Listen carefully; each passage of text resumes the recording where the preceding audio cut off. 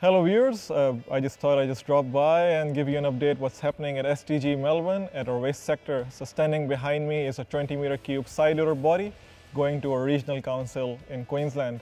So this is a body fitted on an Isuzu chassis. This one has the pendulum packer and the upgraded grabber design, gives you fast compaction ratio and really quick pickup times.